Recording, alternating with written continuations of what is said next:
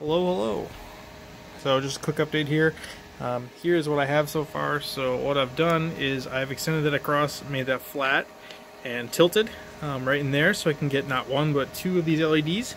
This is with the 60 LED per meter strip. I originally designed it angled, as you can see that they're all shining at the bottom here. Made it so that we could get in these three here, but unfortunately my soldering skills suck, as well as my cutting skills, so I was unable to repeatedly get wires attached to those three small contact points. So I wimped out and I went for just two instead, just to make it easier for me to solder, because I suck. But anyways, there is that frame. So the second version that he made is going to change the routing to exactly how I have it in here, because I noticed that it doesn't make much sense to have that one loop around and go back and then just have the wire over there for some reason. So instead, the wiring will be here, here, here, here, back here, and then we'll exit out of the inside here and then go underneath in the same pattern as before. And the other thing that I'm working on is a drop-in. Goodness gracious, this thing is having a hard time focusing. It's the glass underneath. Anyways, here, we'll move it over here so it has a much better surface here. So, anyways, this is the topper plate for it. Focus. That has an inset, so we can take, you know, frosted acrylic or however you want it. This acrylic here, I'll just kind of give you an example of what it's doing. Kind of spreading it out from where it is here. But anyways, this acrylic was just hand cut. It's about 1/10 of an inch thick, since that's what the local store had. All it does is it drops into place inside here. Sorry, it's focusing on the back. So it just drops in there. So basically the entire glass portion is shown, and there aren't any gaps or anything because, well, hand cutting stuff, I don't have a scroll saw, so it's literally me and a Dremel, which is pretty hard. But anyways, it does a pretty decent job diffusing, better than the 3D printed one I had so far anyways, and especially because it lets a good amount of light through. Just to kind of show that off, turn off the lights. So it's a pretty good amount of glow here. Kind of not too terribly happy with how much shows through the back. Might have to do some changes there because I think I'm losing quite a bit. That might be solved, however, by not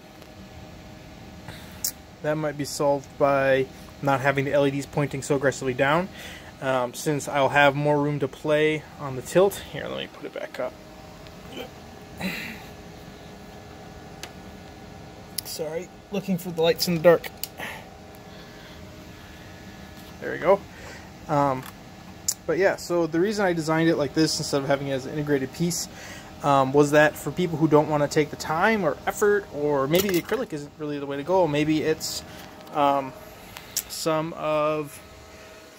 clear PLA or PETG or whatever you want, like on this unit here. I know you can't see it very well, but maybe that's the solution, is to get some of that installed. So anyways, I wanted to make it so that people have an option. It doesn't add to the thickness too terribly much. All I did was I raised it by 1/10 of an inch, like I said, and just added in this small recess for this to fit in, and away you go. So there's my update from yesterday, actually. And tonight I'm going to be working on a couple things. One, I'm going to take version 2, or make my own version 2 just for quick use of this here, and make a similar design except less angled. I'll try to match the angle with this incline here to see if we can get the most optimal bounce back up. In addition, I'm going to be trying a different method of making this frosty. So a friend of mine suggested that I sand it, And then for the last thing that I'm going to try to do is basically cut out all of this, see if I can lay the LEDs flat so they shine straight up, but have it yet covered by here, and then see if I can get it to bounce in and have like a backer plate that it bounces against, like fiber optics. So instead of shining out and then reflecting off of it here and then going up, it'll go completely into the glass and diffuse upwards like this, except with a reflective spot on the underside. I'm hoping that it'll light pipe all the way through. But that is kind of the plan here with this. And in later updates, I may do a small tour of my shop here. And by shop, I mean Rigidbot 1, small guy, which will hopefully move over soon to be with Rigidbot 2, bottom guy, and then one of my favorite YouTubers is AVE, and I'd say the Empire of Dirt, but it's more like the Empire of Junk, or more the it's horrible. So peace.